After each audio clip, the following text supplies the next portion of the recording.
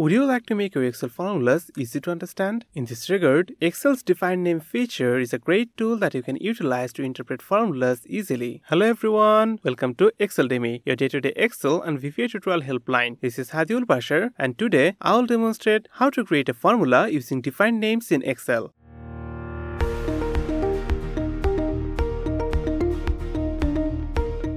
For this video, I will use Microsoft Excel 365. Let's quickly refresh our idea about the defined names. In general, a defined name refers to a single cell or range of cells. Hence, you can use the defined name in formulas to perform your calculations related to those cells.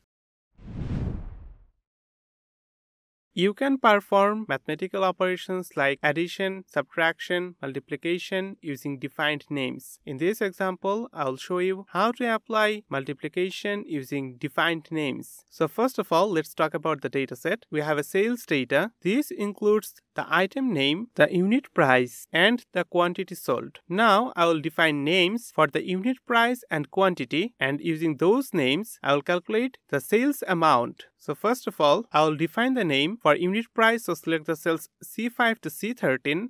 Then move to the Formulas tab. From the Defined Names section, click on Define Name. This opens the New Name window. In the name field, I will define a name that will refer to the unit price. So, in the name field, I will type unit price.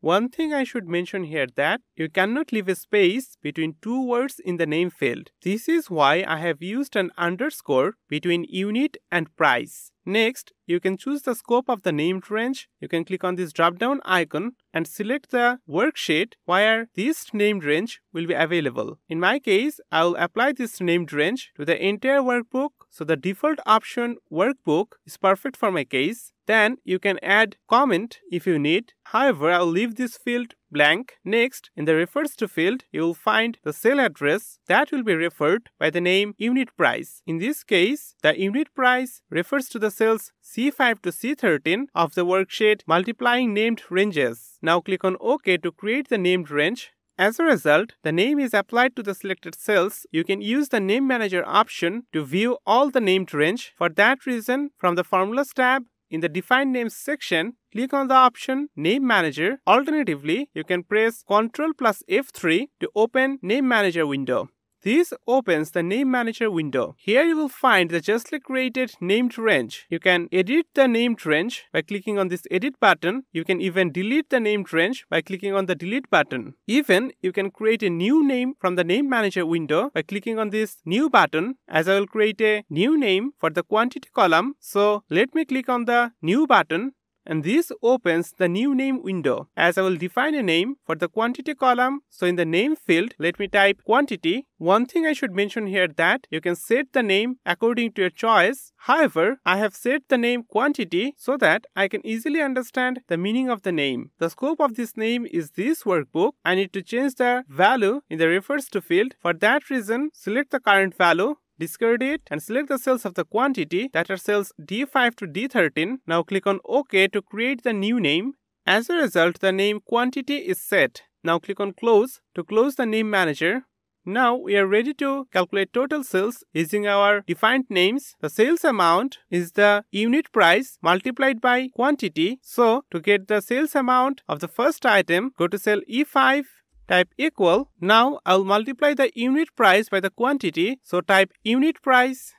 Excel is displaying the newly created unit price name. Press tab to autocomplete the unit price. As a result, you can see that the cells of the unit price column is highlighted. Now multiply this unit price by quantity. So type quantity and you will find quantity in the screen tip. This is the name we have created. Now press tab to autocomplete the quantity and hit enter. As a result, you can see that the sales figures of all the items are calculated instantly. And to calculate the sales figures, I have used the defined names, unit price and quantity. One thing I should mention here that I am using the Excel 365 version. So by simply pressing the enter key, I have got all the sales figures. That is, the array formula has worked by simply pressing the enter key. However, in the older versions of Excel, you must press Ctrl, Shift and Enter keys together to use the array formula. In this way, you can use defined names to get the sales amount. You can also use defined names in Excel functions. Hence, you do not need to enter the cell references, which simplifies formulas and makes them easier to interpret. For example, I will calculate the total sales amount of all the items using a defined names. So first of all, I'll define the name of the sales in the sales column and then use that name in the sum function to get the total sales. So to create the name for the sales column, select the cells of the sales column, that are cells E5 to E13. Then press Ctrl plus F3 to open the Name Manager window. This opens the Name Manager window. To create the new name, choose the option New. This opens the New Name window. In the name field, as the name will refer to the cells of the sales column. So in the name field, type Sales, and the scope of this name is this workbook. That is, you can use the sales name in all the worksheets of this workbook. Now click on OK to create the name. As a result, the name Sales is created. Now click on Close to close the Name Manager window. We are ready to calculate the total sales. So go to the cell C15, type equal. I'll use the sum function to get the total sales. So type sum. The sum function returns the summation of your selected range of cells. As the number one argument of the sum function, instead of selecting all the cells from the sales column, I'll type the name that I've just created. So type the name Sales, and you can see the name Sales here. Press tab to autocomplete Sales. As a result, you can see that all the cells of the sales column are highlighted. Now close the parentheses of the sum function and hit enter. This returns the total sales of all the items. In this way, you can use the named range as the argument of a function.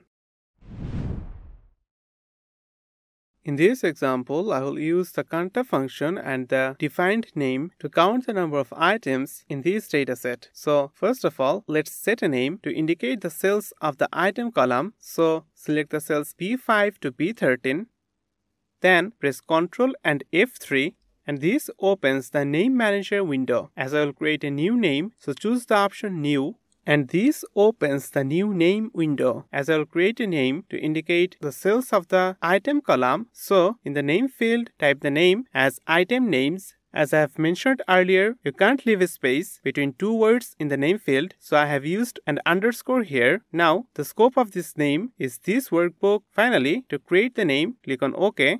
As a result, the item names is created. Finally, click on Close to close the Name Manager. Now we are ready to use the newly created item names, and by using the name, I'll count the number of items in this list. So go to cell C15, type equal. I'll use the COUNTA function. So type COUNTA. The COUNTA function returns the number of non-empty cells from your selected range of cells. As the value 1 argument of the COUNTA function, I'll use the newly created name item names. So type item names. And you will find the item names here. Press tab to autocomplete the item names, and you can see all the cells of the item column are highlighted. Now close the parentheses of the COUNTA function and hit enter. And this returns 9. This means there are 9 items in the item column. In this way, you can use a defined name to count the number of items. In this example, I'll count the number of items that meet a certain condition. And the condition is that the unit price of the item will be greater than $1.5. To count the number of such items, I'll use the previously defined named range as the argument of the COUNTIF function. To get a view of the previously defined named ranges, let me open the Name Manager by pressing Ctrl plus F3. And this opens the Name Manager window. You will find all the created name ranges here, as I will count the number of items based on the condition of unit price. So I'll use the named range unit price. If you select the name unit price and click on the edit button, then you can see that the scope of this name is this workbook. This means you can use this name unit price in all the worksheets of this workbook. Now click on OK to close the edit name window.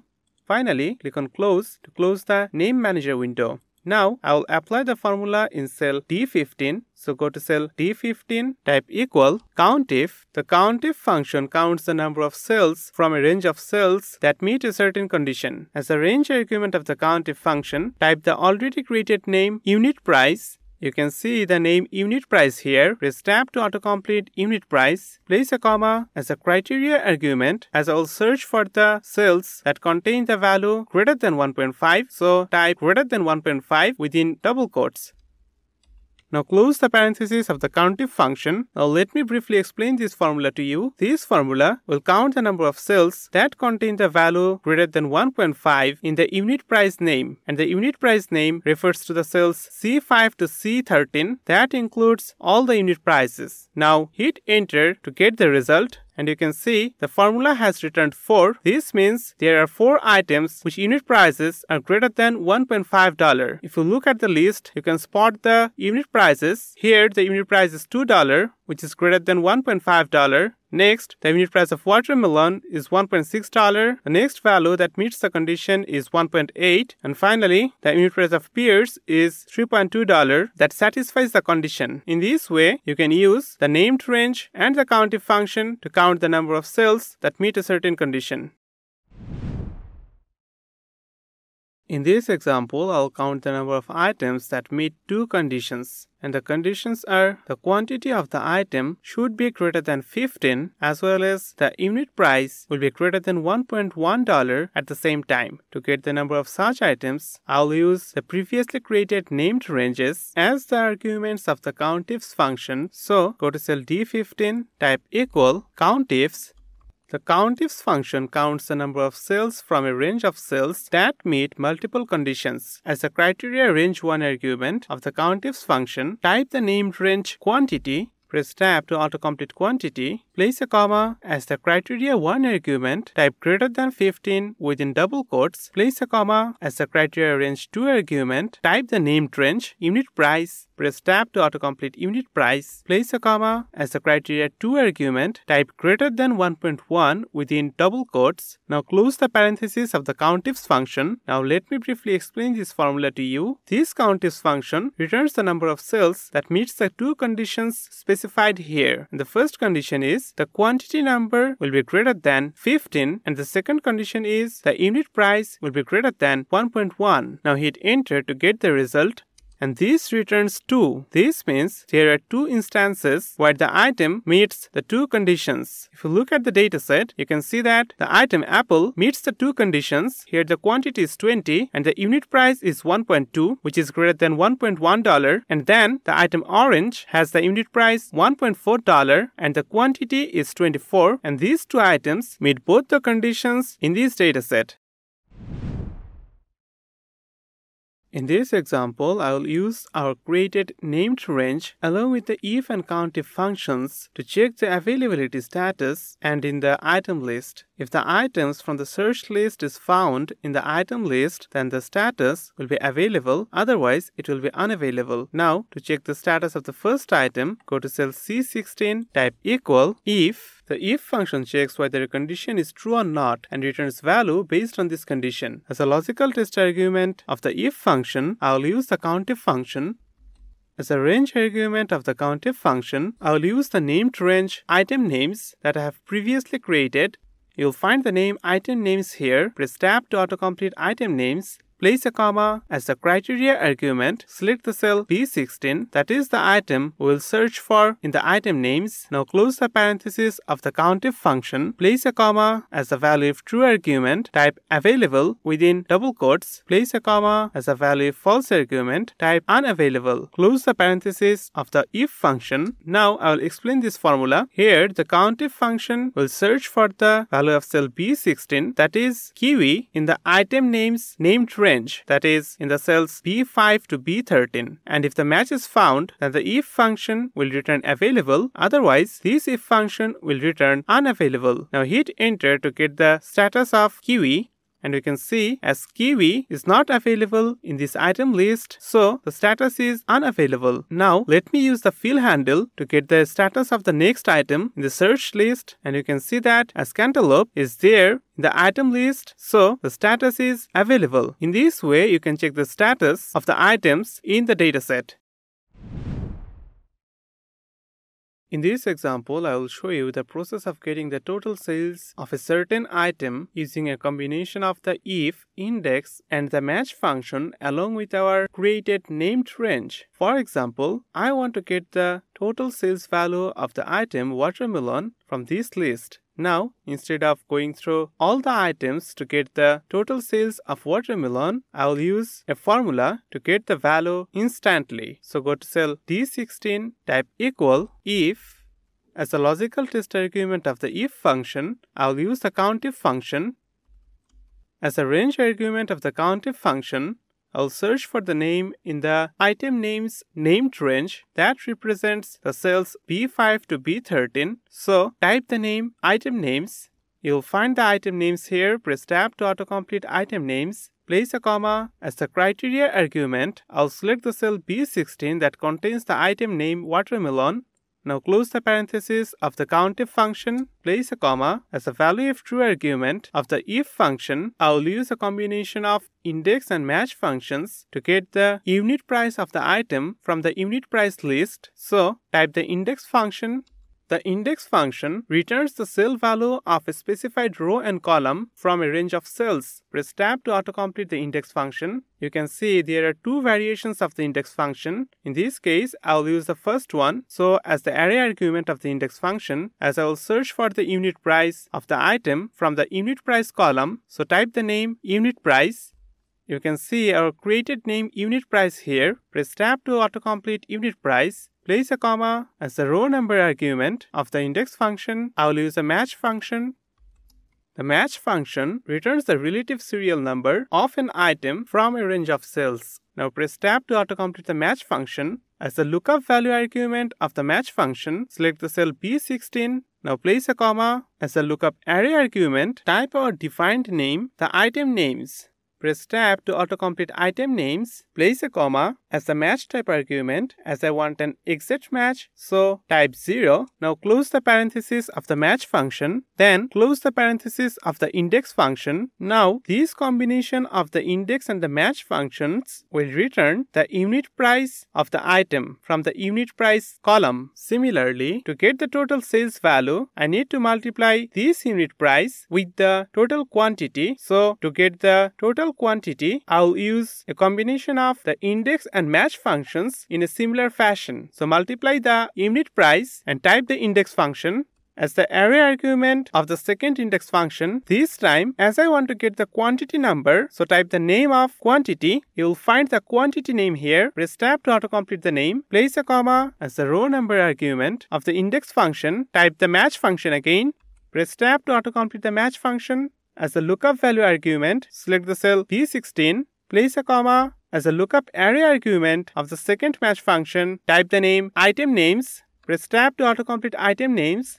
Place a comma. As the match type argument, type 0 for exact match. Close the parenthesis of the match function. Close the parenthesis of the index function. Now place a comma. As the value if false argument, I want the if function to return a blank value. So type double quotes and close the parenthesis of the if function. Now let me briefly explain this formula to you. First of all, the COUNTIF function will search for the item name that is in cell B16 in the item names named range, and the item names named range represents the cells B5 to B13, and if the match is found, then the if function will calculate the total sales value of the item in cell B16, and the total sales value is the unit price times the quantity. Now to get the unit price of the item, I have used a combination of the index and match functions. Similarly, I have used another set of index and match functions to get the quantity number of the certain item. Here, the match function will search for the cell value of cell B16, that is watermelon, in the item names named range, that is the list of the items, and if the match is found, the match function returns the corresponding row number where the match is found, and as the item name and the corresponding unit price and quantity are in the same row, so this row number is used to get the unit price from the unit price defined names and the quantity number from the quantity named range, and these two values are multiplied to get the total sales amount. And if a match is not found in the first place, then the if function returns a blank value. Now hit enter to get the total sales of the item watermelon from this dataset. And you can see this formula has returned 8, which matches with the total sales value in the dataset. I have demonstrated the step-by-step guide for creating a formula using defined names in Excel. Hopefully, you can apply this knowledge according to your requirements and convenience. You can download the practice workbook from the video description to sharpen your Excel skills. Feel free to leave any questions, suggestions, or feedback in the comment section below. You can go to exceldemy.com to read our Excel blogs, or you can share your Excel-related issues in our Exceldemy forum and receive free solutions. For more content like this, make sure to subscribe to our channel. Thanks for watching our video. Bye!